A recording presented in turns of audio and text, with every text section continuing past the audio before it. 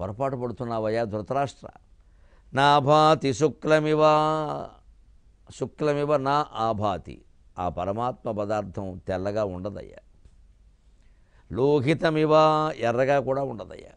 అథో కృష్ణం, నల్లగా కూడా ఉండదయ్యా. అథాంజనం వా, కాటుక రంగులో కూడా ఉండదయ్యా. కాద్రవం వా, పొగరంగులో కూడా ఉండదయ్యా. నువ్వు అనుకున్న రంగులు ఏవి దానికి ఉండవయ్యా.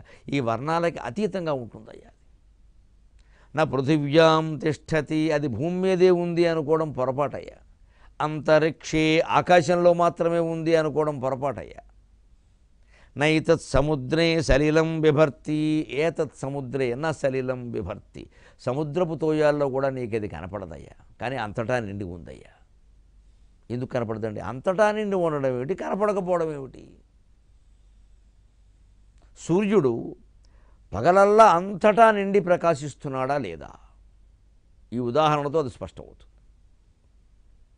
పగలల్లా ఎవరు చూస్తున్నారు ఎవరు చూడడం లేదు అనే దాంతో నిమిత్తం లేకుండా విశ్వమంతా నిండి తన కాంతిని వ్యాపింపజేస్తున్నాడా లేదా? కోట్ల మైళ్ళ దూరంలో ఉన్నటువంటి వాడు తన కాంతితో భూమండలాన్ని మొత్తాన్ని ప్రకాశింపజేస్తున్నాడు. కానీ సూర్యకాంతిని ఎవరు చూస్తున్నారు? ఎంతమంది చూస్తున్నారు? ఎవరో అదృష్టవంతులు, ఆ దృష్టి ఉన్నవాళ్ళు చూస్తారు. లేనివాళ్ళు ఎవరి పనుల్లో వాళ్ళు ఉంటారు. లేచింది మొదలు రాత్రి పడుకునే వరకు ఏడు ముఖం వేసుకుని ఎవరినో ఒకరిని తిట్టుకుంటూ ఉండేవాళ్ళు కూడా ఉన్నారు లోకంలో. ఇంక ఏమీ ఆకాశం చూసేది లేదు, సూర్యుని చూడరు, చంద్రుని చూడరు, దేవుణ్ణి చూడరు, ఏమీ లేదు. ఇంకా లేచింది మొదలు ఇంకా నస, పడుకునే వరకు ఇదే గోల. ఆ పడుకున్నప్పుడు గోల చేసే అవకాశం లేదు కాబట్టి బహుశా కల్లో చేసుకుంటూనే ఉంటారు. వీళ్ళకి ప్రపంచంలో ఉండే అందాలు ఏవి అర్థం కావు. భగవంతుడు కూడా ఈ రాగద్వేషాల మధ్యలోనే కనిపిస్తాడు వాళ్ళకి, అలాగే కనపడతాడు. అందులోనే కొట్టుకుపోతూ ఉంటారు. చివరికి దేవుణ్ణి ప్రార్థించినా కానీ ఈ కష్టాలతో, కార్పణ్యాలతో, పిచ్చి కోరికలతో, దురాశలతో ప్రార్థిస్తారు. అందుకే భగవద్గీత 17వ అధ్యాయంలో యజ్ఞాలు, తపస్సులు, దానాలు అన్నీ కూడా 3 రకాలుగా ఉంటాయి. సాత్విక యజ్ఞం, రాజస యజ్ఞం, తామస యజ్ఞం. సాత్విక తపస్సు, రాజస తపస్సు, తామస తపస్సు. సాత్విక దానం, రాజస దానం, తామస దానం. నేను దానాలు చేశాను అంటే సరిపోదు, ఏ దృష్టితో చేశావు అది నీకే తెలుస్తుంది బయటికి చెప్పక. నేను ఏమి ఆశించానండి, అందరికీ అన్నీ ఇచ్చేస్తానని. అయితే ఇప్పుడు ఎందుకు చెబుతున్నావు ఆ విషయం? అందరికీ అన్నీ ఇచ్చేస్తానని ఇచ్చారు కదా, అయిపోయిందిగా, ఎందుకు చెబుతున్నావు? ఏదో ఆశించే చెబుతున్నావు. మొత్తం మీద ఆ విషయం బయటెట్టుకోవాలి. ఇది అంటే ఏమిటి? ఇలా మాట్లాడుతున్న వ్యక్తిలో ఇంకా కొంత రజోగుణమో సత్వగుణమో ఉందన్నమాట. అది వదిలిపోవాలి.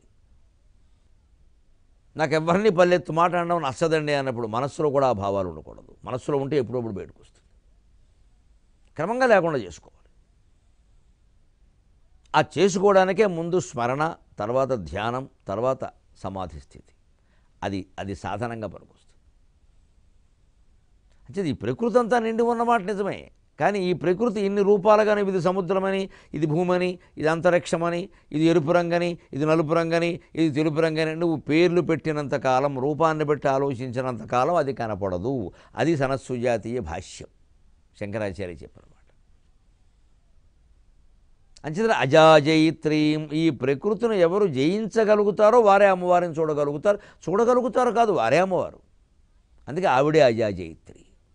ప్రకృతికి అతీతంగా ఉంటుంది, ప్రకృతిని జయిస్తుంది, భక్తుల చేత ప్రకృతిని జయింపజేస్తుంది. అందుకే భవానీ అని ఒక మాట అంటే చాలట, ఇంకా ఏమీ కోరిక కోరదు. నేను నువ్వు ఒకటేరా అంటున్నారు. అదేమిటమ్మా?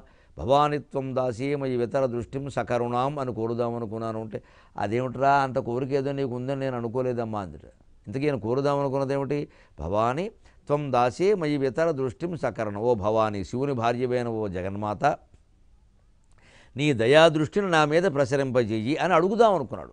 కానీ శివుని భార్యమైన ఓ జగన్మాత అనకుండా, తాత్పర్యం చెప్పకుండా భవానీ అనేసరికి అమ్మవారు ఏమనుకుంది? ఇంకేం మాట్లాడలా, వచ్చి ఆవిడ కలిపేసుకుంది అండి ఆయనలో. అదేమిటమ్మా అంటే, భవానీ అన్నావు కదరా, నువ్వు నామవాచకంగా అన్నావా? నేను క్రియాపదం అనుకున్నానమ్మా. అందులో సంస్కృత వ్యాకరణంలో అంత గొప్పతనం ఉంది. భవాని భవా భవామ, భవతు భవతాద్భవతాం భవంతు, భవతాద్భవతం భవత, భవాని భవావ భవామ లోడర్థకంలో వస్తాయి వ్యాకరణంలో.